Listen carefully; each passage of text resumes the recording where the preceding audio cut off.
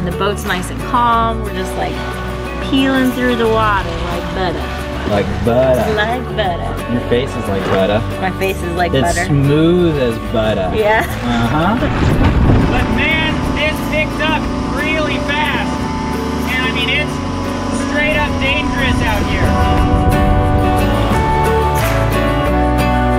Previously on Project Atticus. After spending 3 years refitting our fixer-upper sailboat, we left the United States with only $2,000 and the goal of working while we cruised. We made it as far as Isla Mujeres, Mexico, before we ran out of money and had to find work. For the next year, we did freelance boat repair jobs until we saved up enough money to cast the lines and sail south to explore the Western Caribbean. Recently, we arrived in Cabo San Antonio, Cuba, where we checked into the country and have been waiting for a weather window to round the island's western tip and explore the southern coast. Well, we decided to come to the dock and fuel up and do our laundry, get a weather report, and while we were waiting for the port captain and the diesel guy to come, this crazy little squall came through, and man, it was a challenge getting off the dock. I have kind of hurt my leg a little bit. I don't even know what I hit, but I've got a baseball-sized bump on my shin. So now we're heading back to the anchorage, and it's kind of crazy out here.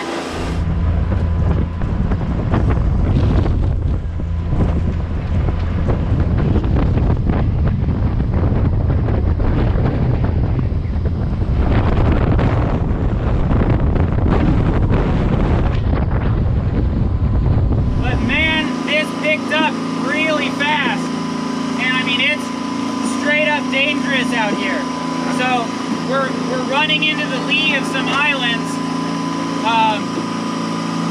I'm just hoping we get there soon because this chop is real steep and making it hard to steer. Alright, well, we're getting up into the lee of one of the islands to the north of this anchorage, and it is like night and day. Oh, that got so f***ing sketchy. Oh my god. That was definitely the sketchiest thing that's ever happened to us on Atticus. Even more sketchy than dragging? Oh, yeah, I guess maybe the second sketchiest thing. Alright. Oh, 5'5". Starting to get a little bit shallower. Anchor's holding. We're in the lee of this island. That should be enough fun for one day. At least we did some laundry. That's good.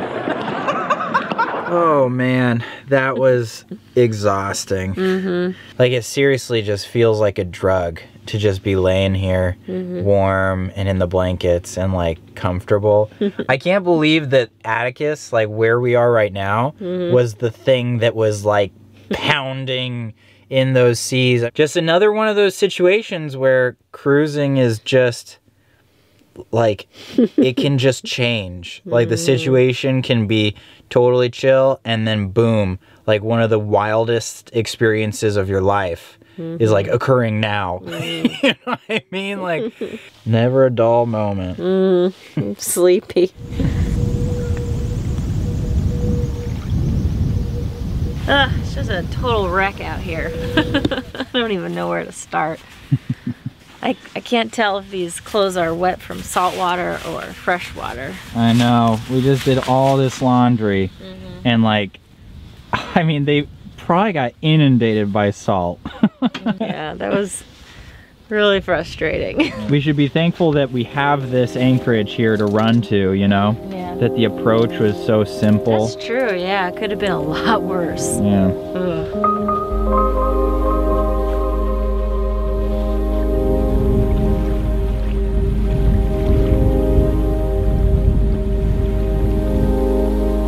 Well, good morning. We are getting ready to head around Cabo San Antonio. The wind is great. It should take us 20 to 24 hours to get to Cayos de San Felipe. The only thing is that we didn't have a chance to take on diesel yesterday because we had to get off the dock when the winds picked up.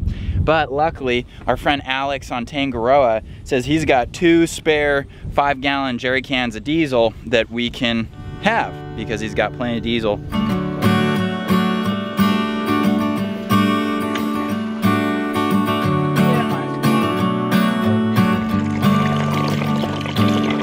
All right, Alex, you ready to rock? I'm ready to rock. Hey, Dad. Hey, Mom. Hey, Pendleton. Hey, Emily. Hey, Zach. Chris. Olivia. I can keep going. All right, no, that's enough for now. Okay. Hey, Emily. I didn't miss you, I promise. Nice.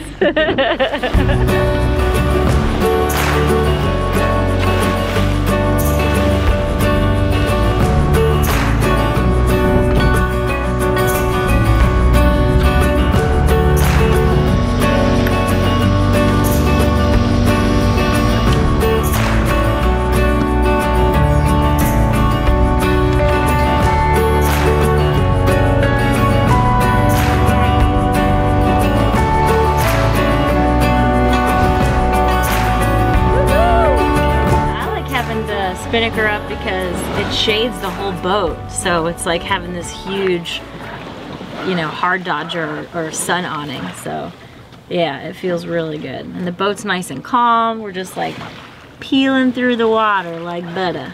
Like butter. Like butter. Man, your face is like butter. I don't think that's a compliment. Is it? I think it is.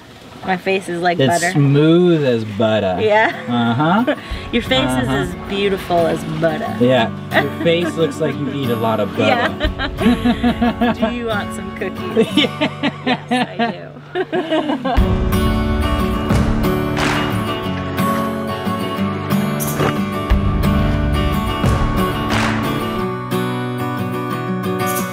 This is Cabo San Antonio right here. This is where like our friends went through yesterday and were just banging into the seas because the wind was coming out of the south. But there's this very particular situation here where a couple miles to the west, the Yucatan current flows north. But there's an eddy right here at the point. And so there's a counter current. So here, the current flows south and southeast around the point. And so right now we're probably benefiting a little bit from that.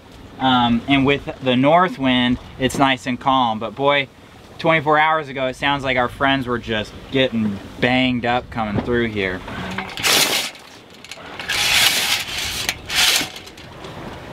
Yee-hoo, man.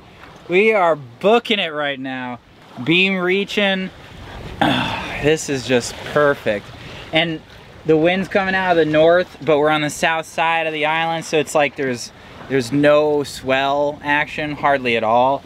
Like this is, I was telling Desiree, this is super civilized sailing, you know? Well, it looks like, see, we're back up to doing 7 knots now, but every now and then we'll get a lull and we'll dip down to like 5.5 knots. So I'm basically out of excuses. So I'm gonna rig up that mizzen staysail. It takes a while to rig up, takes a while to break down, but you know what? This wind is just so perfect, there's no reason not to have all our sail up.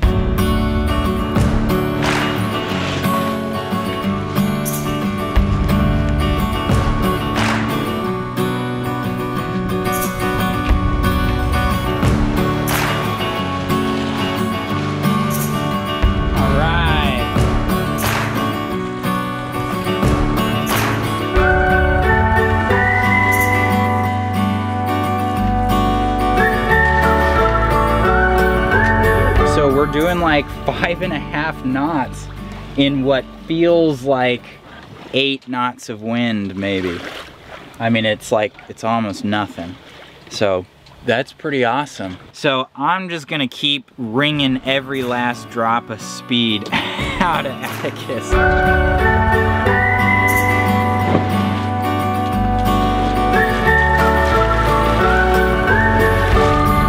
All right, bud, how was your watch? It was good.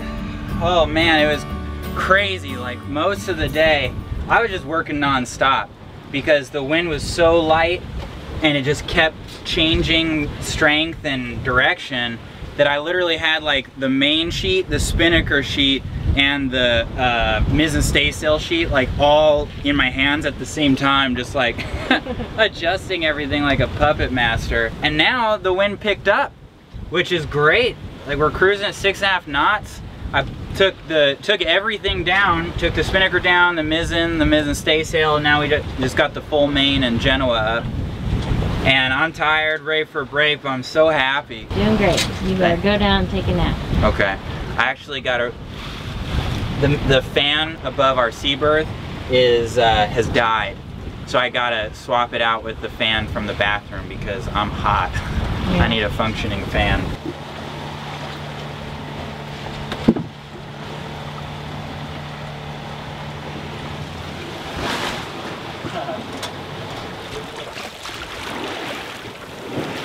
Nice, bud. That was quick. Yeah, thanks. Oh, now I'm starting to get a little seasick. Yeah, I gotta lay down. Jordan was running around today, keeping us going fast, and now he's tuckered out. He's finally taking a nap down below, and I just came and watched for my favorite watch time, which is sunset. It is gorgeous. We are averaging 7 knots right now. And it doesn't feel like the boat is overpowered. It's nice and breezy. It's just like the perfect, perfect sail right now.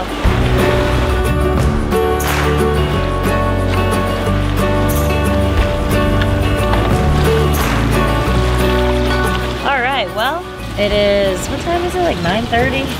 Yeah, 9:30. And we're thinking about switching out the Genoa for the jib. We're slightly, maybe a teeny weeny little bit overpowered, and also the wind might pick up, and also we are way ahead of schedule. This is an opportunity for us to slow down and make a more comfortable ride for the bud because she's a little seasick. Yeah, our GoPro ran out of storage space, so we had to transfer the files onto the computer, and man, just looking at that computer screen, ugh. I'd look at it for like a minute and I'd be sick for 45 minutes, so. But because of that, I haven't made any food either, so I think I'm a little seasick and also hungry at the same time, which is weird. This is gonna be a fun-filled extravaganza because nighttime changing these sails, it's a lot of work. All right, you ready, buddy? Yep.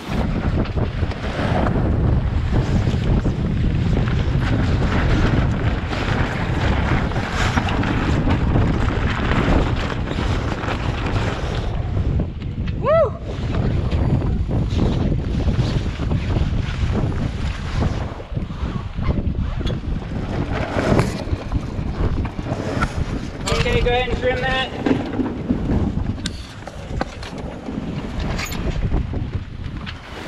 All right, it's crazy hair time. It's 10:30 and I actually just tucked a reef into the main, booking it still 5.5 knots, close reaching, and sailing straight for Cayos de San Felipe. And it's just crazy to me, like this wind has been so like good for us, and especially because close reaching sometimes can be uncomfortable, but this isn't that bad because we're in the lee of Cuba right now. We're probably going to arrive at 4 in the morning, it looks like, so we'll just heave to until daylight and then cruise on in there. I was a little nervous about this passage, and you know, I mean, it's a long stretch sailing to the east, you know, and in the trade winds in the springtime, and we're just killing it. So anyway, we should be there in not too long.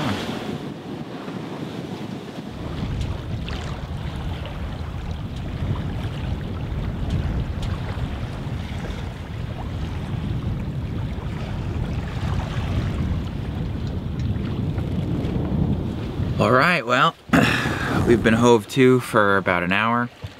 You can see it's starting to get pretty light out, so I'm gonna get back underway, and we should be at the reef entrance in about an hour.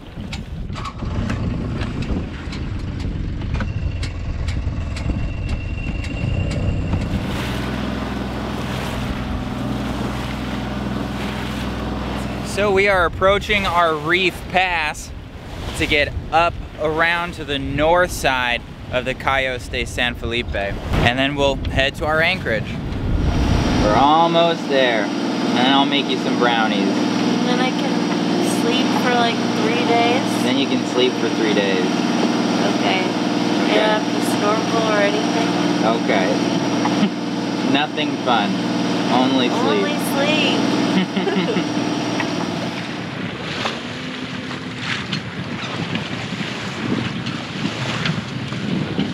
Well, we are just now making our final turn toward our anchorage.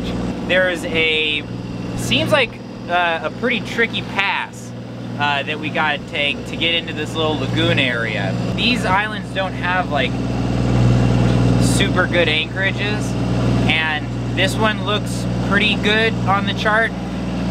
Right now we've got winds out of the east-northeast. There's no landmass or mangroves to the east-northeast of this anchorage, but there's shoals. And so it really depends on how shallow those shoals are. That depends on how protected this anchorage is gonna be. So there's still one variable left here. And I'm really crossing my fingers, because if it's not a good anchorage, there is one other spot that I'm thinking about, but anyway, I'd rather be anchored and eat some food and go to sleep sooner rather than later. All right, well, we're approaching our anchorage. It's right behind me. As you can see, it's still pretty choppy out here. We're getting pretty close. So, man, I hope that it's got decent protection. All right, so I'm looking for a stake that's gonna be marking like a shoal, and we're gonna kind of keep that stake on our right-hand side, but just hug right by it. So I'm gonna keep my eyes open. Okay, stand by to go hard reverse, okay? Okay, little to starboard. Okay, so right there's a stake in the water, and that's what we need to keep on our right, because I can see the shoal on the right and the shoal on the left here. Okay, more to starboard. Hold that. Okay, so we're pretty well committed at this point. Looks like it's pretty shallow on our port, pretty shallow to starboard. So now we just got to get into that deeper area on the other side of this shoal and turn around in there. Here's our stick.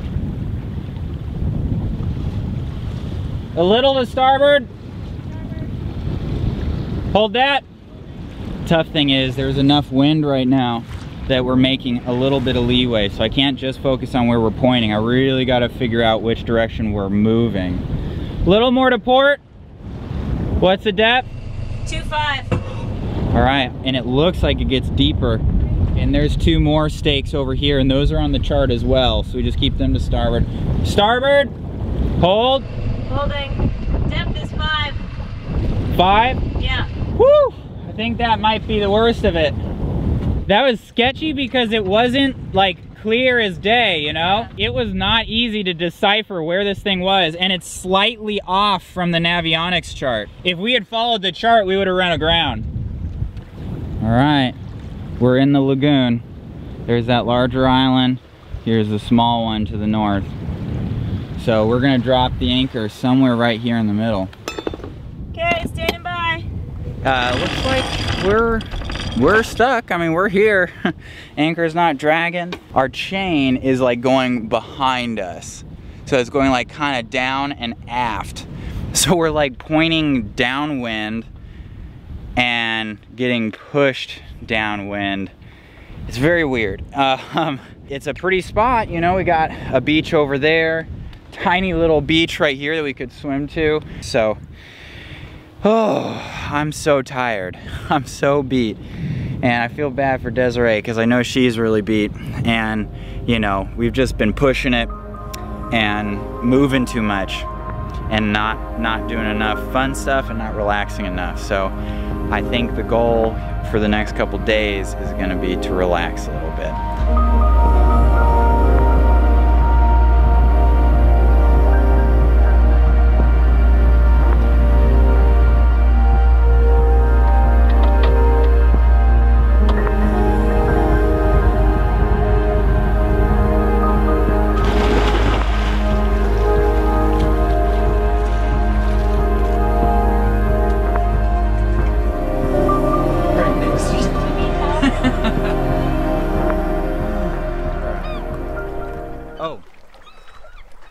Hey guys, hope you enjoyed this week's episode. If you haven't yet, make sure you subscribe to our channel by clicking here. And if you're already a huge fan of Project Atticus, consider becoming a patron right there. See you next week.